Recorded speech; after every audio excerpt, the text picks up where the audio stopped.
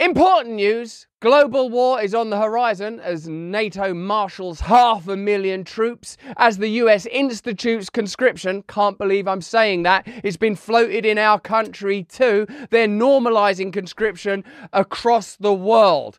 Also, though, Justin Timberlake has been arrested, or at least arraigned, for being driving under the influence, not being drunk under the influence. You can't. The drunkenness is the influence part of that acronym. Let's have a look at that. Handcuffed, in custody, being led by police to his arraignment on a drunk driving charge. That picture exclusively by DailyMail.com. A lot of drama, a lot of grandeur, a lot of majesty, warped majesty. He was seen, he's been, there he is. What has he done? Dun, dun, dun, dun. Exclusive Daily Mail. It is important, but also I'd like to draw your attention to this. There are 500,000 NATO troops that are ready, highly ready, on the border, waiting to go to war with Russia. An official with the North Atlantic Alliance says the bloc has exceeded its goal of placing 300,000 soldiers on standby for a potential war with Russia. The announcement comes as NATO members significantly escalate support for Ukraine, bringing the alliance closer to a direct war with Moscow. Or as you would say in America, Moscow. Never understood that, but you do it. NATO chief Jens Stoltenberg said allies are offering forces to NATO's command at a scale not seen in decades. Today we have 500,000 troops at high readiness across all domains, significantly more than the goal that was set at the 2022 Madrid summit. Is this good news? What's that bit? It says significantly more than the goal that was set. So what is the goal actually? Is the goal the troops, or is the goal the war? The alliance hit its goal as members significantly ratcheted up support for Kiev in recent weeks. The US and several other nations also recently gave a green light for Ukraine to use their weapons to strike targets inside Russia. President Vladimir Putin recently blasted Western leaders for placing the world on the brink of a larger war. We've come dangerously close to the point of no return, he said. Dangerously close to the point of no return. Whoever you are, whether you are Jan 6 was an insurrection or Jan 6 was a great day out, whether your BLM were riots and should have been banned, or BLM was a necessary measure to confront the realities of police brutalities, whether you're a Keir Starmer, what a guy, or Nigel Farage, don't even try. If there's going to be an apocalypse, it's going to involve you. We are dangerously close to the point of no return. But the big question is Justin Timberlake also dangerously close to the point of no return? With no bail early this morning in the ritzy enclave of Sag Harbor, New York. Hey, I hope you brought your camera. His arrest for DUI comes just days after Justin's world tour pulled up stakes out of Florida. You do wonder, don't you, if the world of celebrity needs to continue quite so fervidly, given that we've got some pretty important things to contemplate and consider together. Amidst all this salaciousness and stomping and the giddiness and excitement of these distractions, isn't it worth considering for a minute that there are some pretty serious things for us to countenance? Let me hear you sing my hook and Justin was pulled over this morning at 12:37 a.m. 12:37 a.m. What was the exact time this happened? By police after he blew a stop sign. Going past the stop sign, 12:37 a.m. You better not have been drinking, Justin. And was swerving. This new surveillance video shows him driving on Main Street. Quite well, I think. I mean, whether he's been drinking or not, he's handling Main Street, I would say, responsibly. About a half mile from where he was pulled over. The video posted to Hamptons.com. Our source tells us Justin was cocktailing here at the American Hotel in Sag Harbor. That was ironically right next to the local police headquarters and the courthouse. That's not ironically, that's conveniently. You could go directly from the American Hotel to the police house and fire department, because it does also say fire department there. And then you could go to the court. It's actually convenient rather than ironic.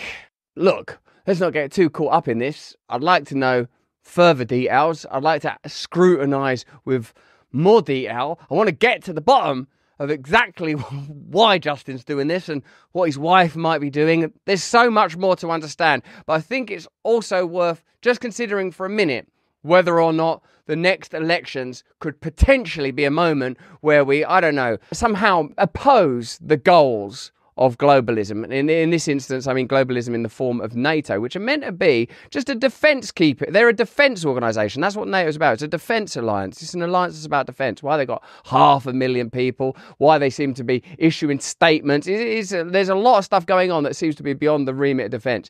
The US took a significant step towards preventing a future American president from curtailing weapons transfers to Ukraine by allowing NATO to coordinate the arms shipments. So that's not going to be handled by the US. Your tax dollars are going to pay for it, but now NATO are going to coordinate the shipments. Washington and some of its allies are concerned that former President Donald Trump will end military aid and seek a diplomatic settlement to the war should he return to office. Oh no! Donald Trump is seeking a diplomatic settlement. Don't you dare. Don't you dare seek a diplomatic settlement. I was looking forward to that war. I've been so coached and coerced into the idea that Donald Trump is bad and nothing good could ever come from Donald Trump, that the words seek a diplomatic settlement have got to become objectionable to me. Donald Trump, day one, diplomatic settlement. Day two, Rachel Maddow, is she going to go into one of these internment camps? I mean, like, what is it now that we're concerned about? I'll tell you what I'm concerned about. Justin Timberlake, exactly what that guy is up to. Where he was arraigned just hours later. Joining us from our affiliate in New York, Fox 5, Jody Goldberg, who's in Sag Harbor. Big summer population, very small town. It's not even a town to sip and drive. To say word spreads quickly here, that would be an understatement. The consensus is, why didn't he just take an Uber? Yeah, why didn't he just take an Uber? Yeah, they're really enthusiastic about this story about Justin Timberlake, aren't they? Justin Timberlake used to be on that Mickey Mouse Club. Justin Timberlake, Britney Spears, Justin Timberlake, NSYNC. Justin Timberlake. I met him that time when I was doing Trolls. Perfectly nice person, perfectly nice human being. This isn't a condemnation or attack on Justin Timberlake per se, but the entire nexus of interests that are coalescing around this matter. Pretty extraordinary, isn't it? What are these institutions of media? What is the function of the judiciary? We can't continue to bring you this beautiful content without the support of our partners. Today's sponsors are American Financing. Are you trapped in a cycle of debt from monthly expenses and high credit card interest rates? I'm sick of it. American Financing, a trusted partner of ours and potentially yours now in helping people achieve financial freedom. They help homeowners tap into equity, and on average, their customers save, wait for it, $854 a month. That's equivalent to receiving $10,000 in an annual rise, or perhaps being given it by some sort of fairy or goblin. It's a straightforward process. You could close your loan in just 10 days.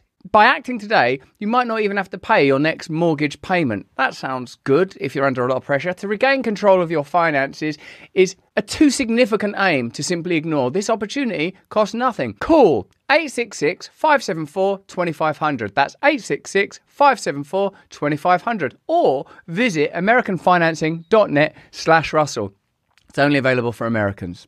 How come Justin Timberlake gets cuffed in front of his body? Whenever I've been arrested in that country, they put my hands behind my back. Why didn't he have a driver? He told police he just had a martini and he was headed home. Obviously, he didn't make it because he was pulled over. He was driving a 2025 BMW. He had a Tennessee driver's license.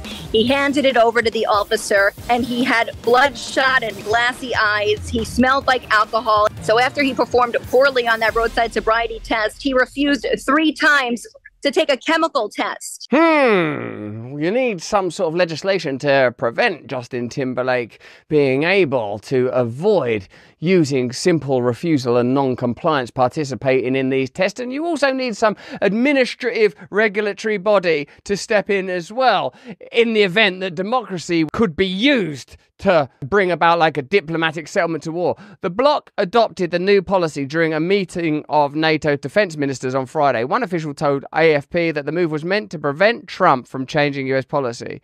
It is about Trump-proofing. And that is what Stoltenberg says, protecting it from the winds of political change. The winds of political change means the will of the people. Remember when our Lord and Saviour said that man is not made for the Sabbath is made for man. NATO is not meant to be in charge of everything. NATO aren't meant to be making decisions about whether or not you go to war. NATO are meant to be merely administrating, along with your government, along with your supposed leaders. The idea, in fact, of leaders as servants is an idea that we might want to investigate. Just wonder what Justin Timberlake's up to now, and I wonder what his wife's doing. Justin's attorney, Ed Burke Jr., tells us that refusal automatically suspends his license by the DMV in New York. Justin's next court date is set for July 26th, the same day he's scheduled to perform overseas in Poland. Poland in NATO does make you wonder, doesn't it? Have a look at this. Our government is planning a big draft conscripting millions of young Americans for an even bigger war. I call to your attention a Democratic amendment to the National Defense Authorization Act, the NDAA, which was slipped into the almost $1 trillion Pentagon war spending bill. $1 trillion. I just feel like that's quite a lot of money, isn't it? Is war a priority for you right now? You know what I'm beginning to sense is that what people care about at the moment are protecting national borders and not being involved in foreign wars. Would they dare to hold a referendum on that? Would they dare to hold a referendum where they said, you know, I know in your country, America, people are talking about immigration. Immigration has been spoken about more in my country. And I've always felt that part of any edict around immigration should include the following: an assurance that the people that live in the country currently are willing to get along as best they can, freely, autonomously together. The recognition that there are invasive forces of a more pervasive and insidious nature that need to be controlled as well. Global corporate forces that have at least as much negative impact as unchecked immigration, and a commitment for nations like yours and mine, NATO countries, to stop their imperialistic gambits abroad, to stop intervening in foreign countries, to stop saying, they need democracy here. We've got to give them some democracy. They're crying out for democracy. Who wants to give your life for BlackRock? What is the ideology you're being invited to die for now? $1 trillion Pentagon war spending bill in itself pretty concerning, but the fact that it is also being used in conjunction with a kind of sly draft proposal is yet more alarming. So when the NDAA passes as early as this week, Congress will have taken steps to make automatic conscription the law of the land. Notwithstanding that the automatic draft provision will go into effect in a year, a presidential order invoking emergency powers and or an act of Congress could readily move millions from their civilian lives to the front lines of a war. There is no other conceivable reason to require more than 16 million American males to be automatically registered for the draft, other than to prepare for a large-scale war. So, 500,000 NATO troops on high readiness for war. That seems pretty aggressive. Putin saying this is a significant advancement.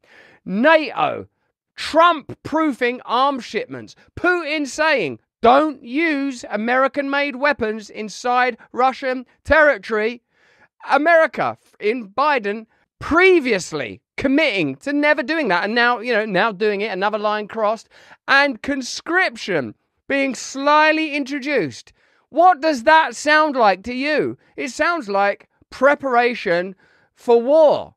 And I can't help thinking, how's Justin Timberlake and Jessica Biel going to deal with this? Justin is currently with his family, who is also on the East Coast. His wife, actress Jessica Biel, spotted yesterday in Central Park shooting a new Amazon series, The Better Sister, with Elizabeth Banks. Both Justin and Jessica had just posted Father's Day messages 48 hours ago before Justin's arrest. We're gonna get married again tonight. There have been concerns in the past about Justin's drinking. In 2019, he apologized to his wife after he was seen holding hands with his Palmer co-star during a drunken night in New Orleans. In 2014, on Oprah's Masterclass, Justin talked about a booze-fueled night during a performance where audience members threw bottles of liquor on stage. I drank a whole bottle of whiskey that night. Get it under control, Justin. Get it under control. According to the new automatic draft law, undocumented immigrants between the ages of 18 and 26, numbering at least 1.5 million, could also be conscripted if it were to apply to women as well as men. Conscription is under discussion in Germany and Italy, while at least 9 other European Union countries already use the practice to replenish their armed forces. We've got a lot to consider. 1, 500,000 NATO troops. 2, NATO future-proofing against any possible electoral denial of their plans for global war. 3, draft happening again, 2024, where we're told that what we should be most concerned about are various cultural issues and demographic squabbling. We're on the precipice of war. And of course, is Justin going to be okay? Is he going to be all right? Is everything going to be okay? That's one of the questions. What I would say potentially is this might be a time for a radical revision of our worldview, where we might have to start looking at domestic political issues and global political issues and the way that institutions such as the media and the judiciary are currently being used, the tendency of most democracies to offer you 2 potential candidates or even parties that are broadly comprised of compliant individuals that will support the bureaucracies that are ultimately controlled by global corporate forces. And if you care about controlling your borders, you should be protecting your nations from the most dangerous force of all: global corporatism and these peculiar bureaucratic bodies that are able to exert astonishing power, like NATO, amassing an army without consent, like your government, slyly, insidiously reintroducing conscription without it being really queried or questioned. That should be a bigger concern than Justin Timberlake's private life and potential personal problems. But that's just what I think. Why don't you let me know what you think in the comments and the chat, baby, because it's got to be discussed. Hey, this is exciting. We've got a great partner today. It's Rumble. But beyond Rumble, it's Rumble's latest venture. Let me ask you first, are you a Sleepy Joe type character with zero cognitive performance, struggling to muster focus and brain power for basic things like running the United States of America? You've got to stop drinking woke liberal coffee that hates you and your way of life and start your day by drinking Rumble's very own 1775 coffee. This is going to be the best tasting coffee you've ever had. Seriously good, ethically sourced from a family farm in the high altitude mountains of Bolivia. Not in the Bolivian lowlands, run not by a family but by a single man still living with a pet. No! Instead of waking up and drinking your big corporation-owned woke ideology coffee that's probably making you sick from the pesticides it's sprayed with, try Rumble's